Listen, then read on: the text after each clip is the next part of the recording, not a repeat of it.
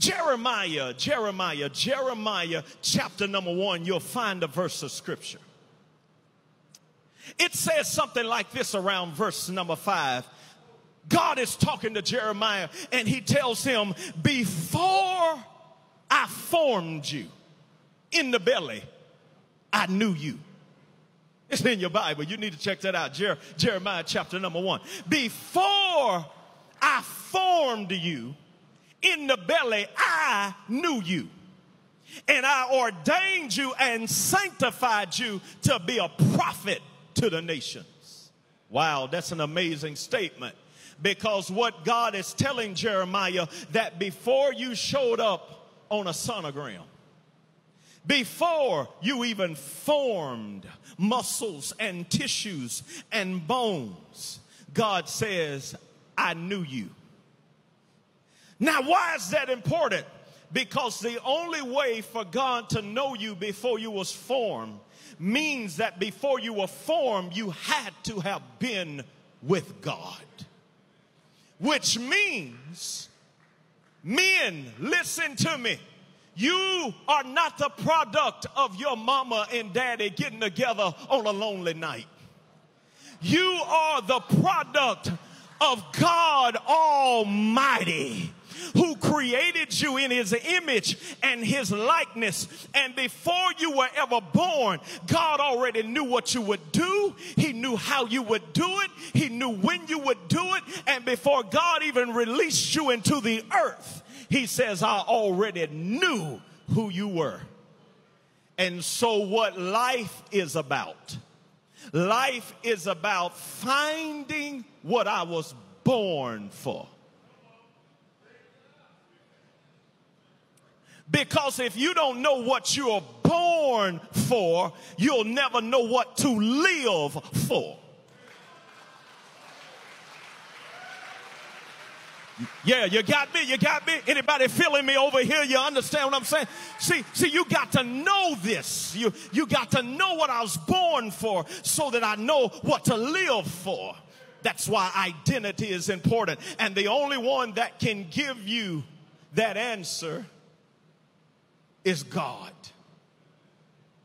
Which means he is the only one that can unlock your DNA on the inside of you. He knows what you were created for. The question is, do you know who you are? Because he told Jeremiah, before I formed you in the womb, I already created you to be a prophet. Wow. That means that God has determined my purpose before he created me. And I am only created to carry out his purpose. So if I don't know what I'm born for, I don't know what to live for. Who am I? It is possible that tonight you sit with two yous in you. The you that you are and the you you're supposed to be. Which one tonight are you ready to step into?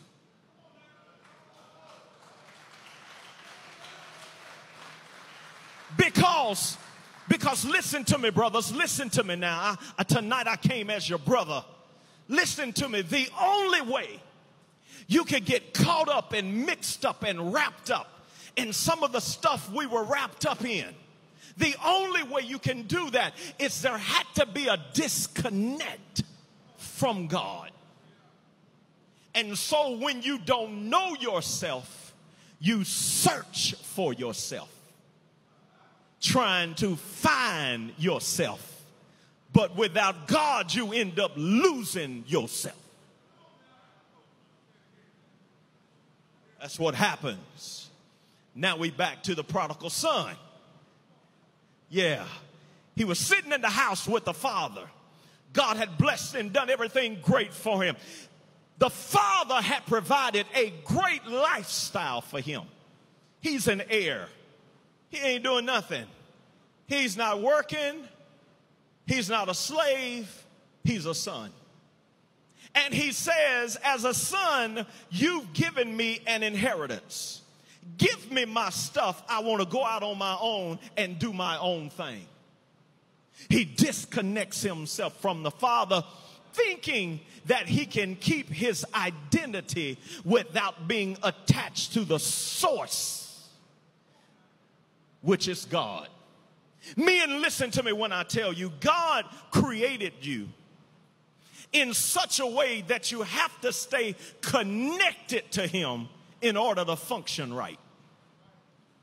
Everything God created, he created this way. If you take the fish, God created the fish, and where did he drop the fish? He dropped it in water. So as long as the fish is in the water, it lives, it stays alive, it functions properly. But the moment you disconnect the fish from the environment that it was created in and pull it out of the water on the bank, it begins to die and gasp and suffocate. Why? Because God created everything where it has to be connected to its source in order to survive. And when God created you, he connected you to him. So guess what happens if you disconnect yourself from him? Like a fish out of water, you're going to die. You're going to malfunction. You're going to do what I call stupid stuff. Stupid stuff. It ain't hard. I understand, because I've been stupid a time or two in my life. Because anything you do from God, you start morphing into stupid stuff. Paul said it like this, the Apostle Paul. He said, when I was a child, he said, I spake as a child. I thought, I understood. Watch this. But when I became a man, I put away childish things. Which means, he says, I have to grow out of certain stuff. My God in heaven. Which means what God wants to do is God wants to give you a revelation of who he is, so that he can give you a revelation of who you are, so that you can stay connected to your identity, so that you don't get trapped in what I call stolen identity. Which means if you don't get your identity from God, who you gonna get it from?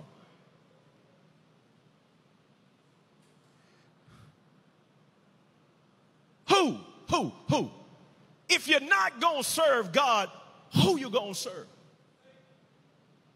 And that's what you don't understand, men, is that Satan came after you. You were too caught up doing what you were doing, having fun and you know, doing your thing. You didn't understand that you had fallen in the trap of the enemy. And his assignment is to steal your identity. Your identity was created in Genesis. Let us make man in our image, after our likeness, and let them have dominion. Which means you were created to be in the image of the Father. That means every man born was born to carry the image of God. Woo, man. Once you understand that, once you understand that I was created to bear the image of God, nothing could ever cause you to have low self-esteem.